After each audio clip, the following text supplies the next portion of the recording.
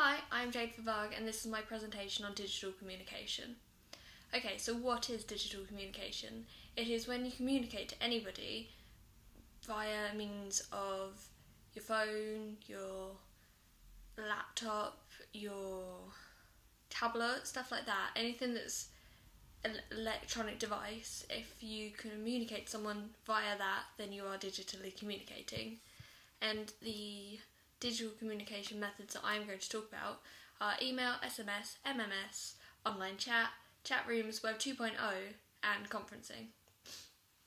Okay, so starting off, what is email?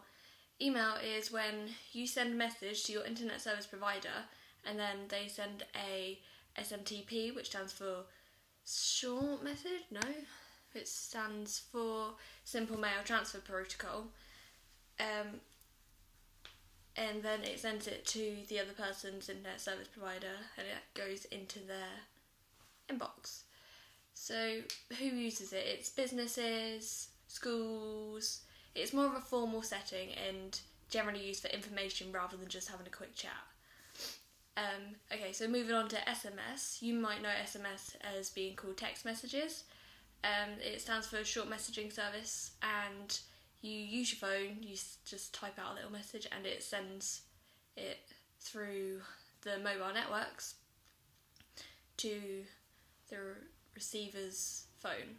But you have to know the person who you're sending to's phone number, obviously. The first text message, fun fact, was Merry Christmas. So that was quite nice. It's generally a younger generation of people who use this method of communication.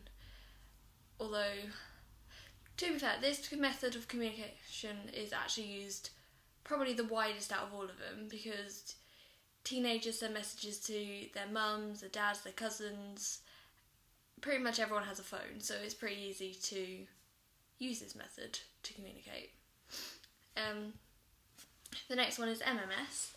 MMS stands for Multimedia Messaging Service, and it's similar to SMS in the sense that it goes for your mobile networks and all of that fun stuff. You need to know the phone number, except with multimedia messages you're not just sending text, just plain text. It's also including images, audio files, stuff like that, which can also mean that it costs more to send them through your contract and stuff like that. Okay, so the next one is online chat. Now, following SMS, I believe this is the most common because it's free once you've got an internet connection and a phone. You can't run out of, you can't be like, I've run out of messages to send, because it's just unlimited. You've got an unlimited amount of messages you can send. It's available anywhere. These are things such as WhatsApp, Facebook Messenger, what are other ones? Viber, Skype, just things like that.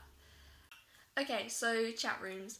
There are many different places online where you can go to find chat rooms, like, for example, TinyChat or Omegle or Chat Roulette, things like that, where you're just chatting to new people. You don't necessarily know who they are, although you can set up your own chat room on Skype, although that is referred to as conferencing, which I will touch back on later. So yeah, chat rooms are generally used by people who, not that they don't necessarily have so many friends, but they want to reach a different variety of friends that they not necessarily in their local area. Moving on to Web 2.0. Web 2.0 is any website that the content, like for example YouTube, the videos are the content, they're uploaded by the users. And so there's a base structure which the web designers make up, and then all of the content gets put into that structure. These are things such as Facebook, Twitter, YouTube, Tumblr, DeviantArt. These are used commonly because they're a good way to kill time, They make you feel like you're socialising when you're just typing, really. And it's also used, you can use this as a way to build a career. For example, famous YouTubers such as Zoella, Alfie Days, PewDiePie, among many others, have managed to make a career out of basically just using Web 2.0 and uploading their own content to the YouTube structure. Yeah, it's also just a way of expressing yourself in a way that you're not just running down the street shouting out your opinions. Okay, so finally, conferencing. What is conferencing? Conferencing is generally used by businesses for meetings. For example, if someone can't get to a certain place where they're meant to have a meeting, then they'll conference them in, or just to save time on travel and money on flight expenses and stuff like that. So it's generally used to get a quick idea sorted and finished. It can also be used between friends, for example on Skype, so you can just conference each other and just have a quick chat. Okay, so what are the pros and the cons? The pros of email are that you can access it anywhere. If your phone dies, you can just sign on to someone else's phone or computer and access your messages there. There is also a backlog of information, so if you need to find some information which someone had previously emailed to you, you can just search in their name or whatever the information actually is, what the title could be, and then you could just search it in there and then you'll find it like that. However, a con of email is that because it's text-based, there is no tone or anything to indicate how the person who's sending the message is feeling. So this could lead to misinterpretation of a message, which could then lead to dramas and all sorts. But however, a email pro would be that you can send audio files, you can send pictures, you can send pretty much anything within a certain limit.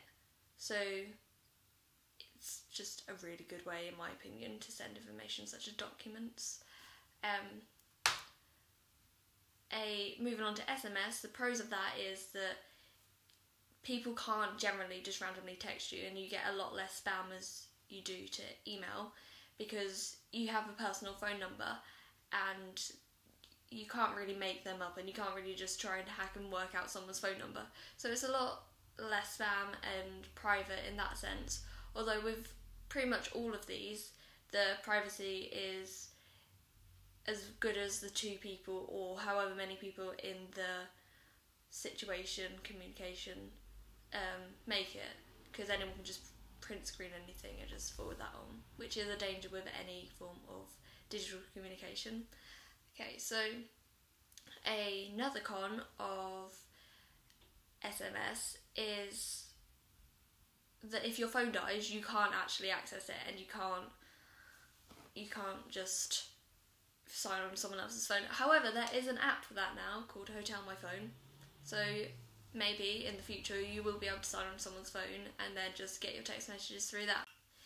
Sending SMS actually costs money, not only in you need to buy a phone, but you also need to buy a contract or a SIM card, which allows you to actually send the message, and it can cost up to like 20p to send a text message, or you can get unlimited text messages for about £15 to £20 a month, depending on your phone, and obviously network provider. Okay, so moving on to MMS.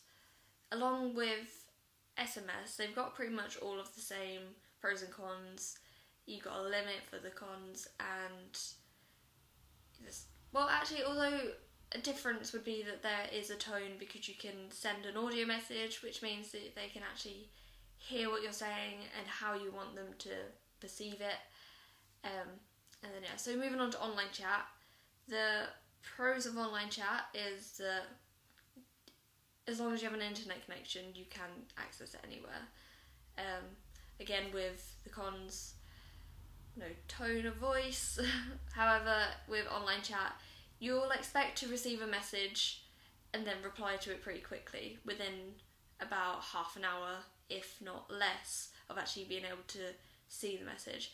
A pro of online chat like Facebook is you can actually see when someone has seen your message, which could be a con also because they can see when you've seen their message and you could come across as rude if you do not reply within the allotted time etiquette, I guess. Another feature of online chat such as Facebook is that you can set up group conversations, which means that you can set up projects and plan out everything all in one swoop instead of messaging each person individually on their ideas. Everyone's in the know and it's just a lot easier to plan things like that. Moving on to chat rooms, however, there is a lot of people, potentially thousands, millions even, that could be in one chat room. Mainly these are for broadcasters such as Twitch users and people talking about the person who's playing the game or whatever they're twitching about. And however, chat rooms aren't the safest way of communicating. For example, on Omegle, when you get put through to random people, you don't know what they're going to be saying or what they're going to be like or anything. So I'd say chat rooms are probably the least safe. However, it can be quite fun and interesting to meet a wide variety of people. Okay, so Web 2.0, pros of that, you can do whatever you want. There are some rules and restrictions and guidelines, but you can express yourself however you want, and if someone doesn't like it, they can just either delete your page or not go on it, and then you can just remove yourself from the situation. So a con would be that if it's a YouTube channel, anyone can see it, so your privacy is so low. You have no privacy whatsoever if you let it get to that stage. Obviously you only share what you want, but it can also lead to quite difficult lifestyle if you become really successful and famous, such as YouTubers. Okay, so conferencing, pros of that is it's easy to set up and it reduces costs on flights and travel, like hotels and stuff like that, like I mentioned earlier. And then a con would be that it's quite formal, so you wouldn't really use it that much in a friend setting. But it is the best way to be able to convey what you mean, because you can see the facial expressions as if you were face to face. And you can also see how you are coming across as well, which is possibly arguably better than real life, because you can't see the way you're saying things. Okay, my personal experiences. Okay, so my personal experiences with these forms of digital communication. Okay, so email, I remember getting email when I was probably about 8, possibly younger, because I remember my dad set it up for me. I had no use for it. I think I used websites that let me email my future self, which was quite funny when I actually got them a few years ago, because I was just like, what am I talking about? But yeah, my experience with email more commonly is emailing teachers to find out work I need to hand in, or let them know that I have handed it in, and then also to friends to send information on certain courseworks, or mainly, so if they're essentially just formal reasons, I kind of used it, along with newsletters and things to get deals on certain, and discounts on certain brands. But mainly it's formal, for example, emailing to ask for about a job and stuff like that. Okay, my experience with SMS and MMS, I've not really ever used MMS because I haven't really ever seen the need for it. SMS, however, I remember getting my first phone when I was about 9, and it was like a little, it wasn't a brick, I didn't get a brick, I got this little blue phone, and it looked kind of like a pebble. So yeah, and then I sent text through that, but none of my friends really had them at that time. It's only until I got to secondary school that I actually really started using my phone to text and stuff like that. Moving on to online chat, mainly I use Facebook Messenger. I have used an app called WhatsApp and Snapchat. WhatsApp I used for a group conversation before. I think it was before Facebook would allow you to have group chats. Not sure though. So, and we used to send pictures of our outfits that we was going to wear that day. And then also with Snapchat, it's just a really quick way to just get a message across, and it's really quick and easy, and you don't have to do much, and it's literally a line of text, and I personally think Snapchat's the best. But yeah, Facebook Messenger, you will get a response really quickly. Okay, so my experience with chat rooms. Okay, so I used to go on chat rooms with people I'd met from Tumblr, and I basically just talk to them about what they're doing in their lives and their opinions on certain fan groups they're in and stuff like that. So it was just a really interesting way to meet people from across the world. For example, someone who lived in Rhode Island or even Canada and just stuff like that. I don't use it as much anymore though. Okay, so my experience with Web 2.0, I use Facebook a lot, I've used Tumblr a lot, I've used Bebo, Pixo, all of these forms of Web 2.0. I think I personally enjoy using these kind of platforms because it allows me to be creative and express myself, and also there's a lot of different communities online that you can join in with and perhaps make little graphics to join in with that, and I certainly got involved in that a little bit. There's been a few times where I've tried to become a YouTuber, and I've done like short vlogs and stuff like that. Okay, and conferencing, I personally haven't done any conferencing. I am not a fan of Skype, and yeah, the only thing I really use is Facebook video chat, which is supported by Skype, I know, but I don't use it in the actual formal setting. I just use it to chat with my friend when I'm bored, basically. Okay, so that was my presentation on digital communication. I hope you enjoyed it, and I hope you feel a lot more informed. Okay, thank you, bye.